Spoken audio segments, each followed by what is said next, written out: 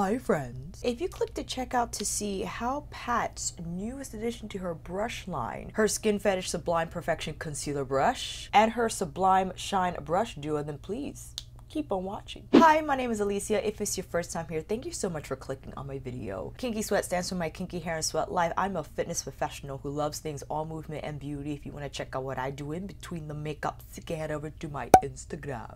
I wanted to correct myself in saying that in my original Skin Fetish Sublime Perfection Concealer video that will be up above and down below, I had said that this little brush was in the duo set, when in fact the duo set contained two separate different brushes altogether, and this little brush was sold separately. I demoed this little brush in my original review video. We will still demo it in this video, but I cannot wait to show you guys this duo. As you already see, I've used them because I couldn't wait. I pulled up the product page from Pat's site. I think these are now only currently sold on her site. I don't know if Sephora or Selfridges will eventually get them to sell. The set is $64. Right now it is only sold as a duo. Who knows if she will sell them individually in the future. Runway Radiant application begins with the Skin Fetish Sublime Shine Brush Duo. Mother created this couture coupling for highlighting, contouring, and sculpting the face with her futuristic formulations. Discover captivating control, beautiful blending, and luxurious laydown of the instantly iconic Chromolux Highlight Cream. Oh, I still have that little thing. I should find it. The Skin Fetish Sublime Skin Highlighting Trio, the Skin Fetish Sublime Perfection Foundation, the Blitz Shades from the Mothership Eyeshadow Palettes, and more.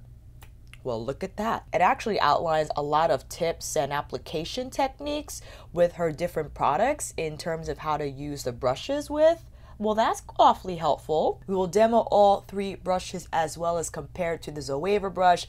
Many of you had said that is pretty much the similar, but I could tell you right now that, well, the shape of from Pat's duo, the medium-sized brush, I think is the most closely related in terms of size and density. I could tell you right now that Pat's is more tightly packed and is a little softer. Listen, you do what you want, you spend your money however you want. With that said, why don't you come in a little closer?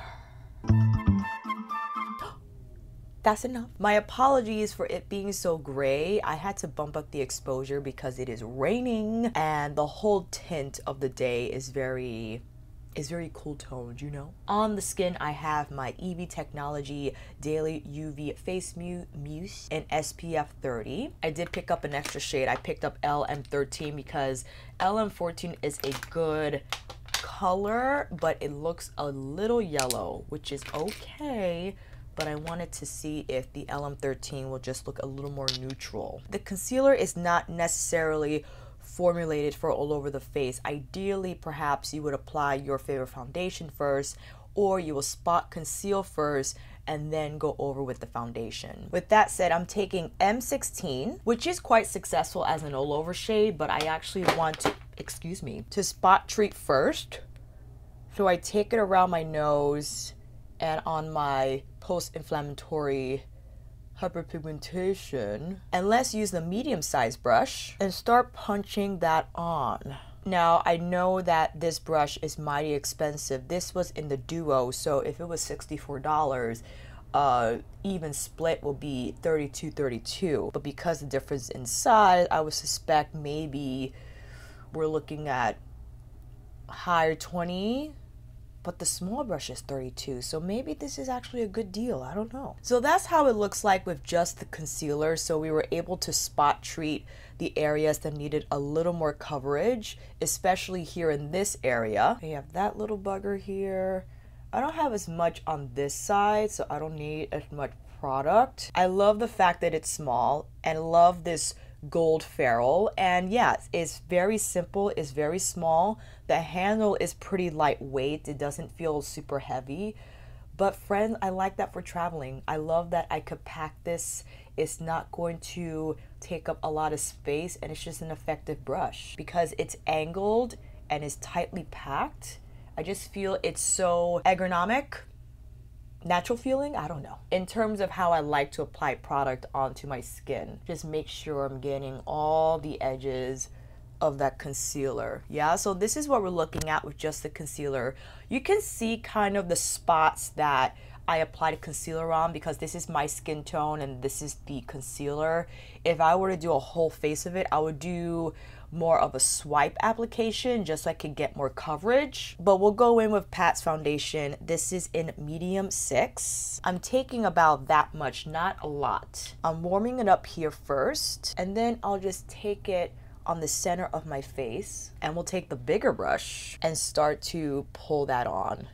I love this for foundation. I used it yesterday and I love punching in foundation. I don't swipe or buff because of my sunscreen. I want to make sure the shield that formed when I allowed it to dry down stays intact, and you don't want to over manipulate your application, right? You want to make sure that your sunscreen film is not disturbed. So punching it in this way will ensure that. And if anything, I could take some directly from my hand and just take it on the parts of my face that I need a little more coverage. That's around my mouth as well. And if I need a little more coverage, so you see that one is aggressive. And what's tough for me to even look at it is it wasn't even that bad initially. It was just a little whitehead that if I just left alone, it would have just come to the surface and I could have carefully extracted it. But when you start messing with it, you know what happens. It gets inflamed, it gets infected, and then every time you try to squeeze it, you get more and more aggressive with it, and it leaves a more severe mark behind. This is the mini brush, and I feel it's ideal for spot treating areas on the face like this. Also, on the nostrils, this is like a weird spot where concealer and foundation can gather in a strange way. It ensures that the product blends out well. Here as well, I feel on either side of the high part of your nose. Amazing. Spoiler alert, loving it already. Now let's take the LM14 and the LM13. What I'll do is take LM13 on the innermost part of my eye, like so. And then I will take LM14 more in the greater under eye area. Now just to be fair, let me take the Zoeva brush and start punching it in on this side so you can see the Zoeva brush in action. And I'll take Pat's medium-sized brush and start going in on this side. Pat's is definitely more tightly packed, and because of that, I feel it has a softer feel. But if you don't want it to be tightly packed, then go with the Zoeva. Someone has said that Sonia Kashuk has a similar design brush, so get the Sonia one instead. Listen friends, I'm not forcing you to spend 30-something, 60-something dollars on this brush. I chose to buy it because I wanted the whole system, and I was more intrigued by these brushes than I was with her previous ones that I did not buy, her foundation brush and that powder brush. When it comes to powder brushes and synthetic fibers, I don't even bother, okay? I don't. With the amount of natural hair powder brushes that I have that are immaculate, I was like, that wasn't but with synthetic brushes and fun designs like these, you know, I can fix with it. You know what I'm saying? I have like a little divot there. I don't know why. Maybe because of my nose pads for my glasses. That's probably why. So here is the Zoeva side and here is the Pat Blend side. I think they look quite similar. I mean, if you're splitting hairs, I don't know, maybe you'll find something different from what I'm seeing. I think they look very similar. I prefer the Pat brush simply because it's smaller than the Zoeva brush. The Zoeva brush is definitely going to take up more space. I just like how the Pat one feels in my hands because of the smaller handle. But if you're a pro artist, maybe you'll prefer the Zoeva one because it would allow you to work farther away from your client's face versus you having to be in closer because of the handle length from the Pat. But I feel because of that, I have a little more control over how I want to blend the product on myself. So I feel this will serve you better if you're applying makeup on yourself. This either or, but probably better for pro circumstances. No! I dropped the Zoeva brush. Not on purpose, okay? That was not a showgirls moment. So let's apply MD22, which I've been loving as my contour. You could do two application techniques.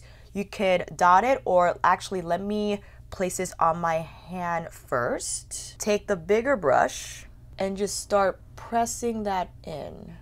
You can go in with the dots as I like to sometimes, or you could go from whether it be your hand or a palette. I think that fits quite nicely into the hollows of the cheeks. Then traveling up around my temple, cutting around the jawline here. Now, if you feel we apply too much, you just wipe the brush on a towel, and then maybe you have leftover foundation, take some of that and just buff it down around the edges of the concealer or whatever contour you wish to use, and that will soften the edges and will just soften the overall color application. Hello, you're gonna focus on me? Thank you so much. If you want a more precise application, then you would take the smaller brush, and also if you're one to sketch out your contour or cream bronzer or what have you, then the medium-sized brush will be perfect for that. Taking whatever leftover I have on the back of my hand.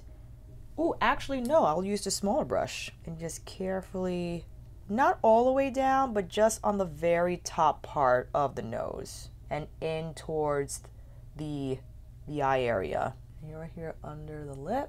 My knot is right under the nose here. Not a whole lot. Now, we've seen on Pat's demo videos, like her little Instagram videos, that she also uses the brushes with the pressed powder. Now, I typically don't use a tightly packed brush such as this for powder application, but you know, we're gonna do what mama does. What is gonna hurt? I'm gonna take the bigger brush with the light pressed powder. This powder is like whipped air. It's so whipped. Taking the smaller brush to make sure the concealer is all blended. I'm gonna press the light pressed powder under the eyes. Now, because this powder is so lightweight in texture, even though this is very densely packed, it's not going to pick up a lot of product and appear heavy on the skin. So this is what we're looking at. I feel like it works out, right? Especially if you don't like a lot of powder, using this brush is not going to be an overwhelming application. So I'm gonna blend that out a little more. Sorry. Going in on this side. I'm taking the light powder on the center of my forehead, the chin. I'm taking the medium brush on the center of my nose. Now for all over the face, I saw a couple of demos where the makeup artist swept. It could have been just for show, so I'm not sure if that's the ideal application method to use with these pressed powders and brushes, because this is what happens. Since the brush is so densely packed, I feel that it kicks up a lot of product from the pan because it's so whipped. But I'm gonna punch it on. I'm gonna punch on the medium. Not bad. I'm trying not to disrupt the pan too much, so I'm lightly tapping in and then I'm patting down on my face. I much rather like to sweep, right? So that's my own preference. Some people like to stamp in their powder, whether it be pressed or loose, so maybe this will be good for you, especially down my smile lines. All right, we use all 3 brushes. We use all 4 concealers, 2 powders.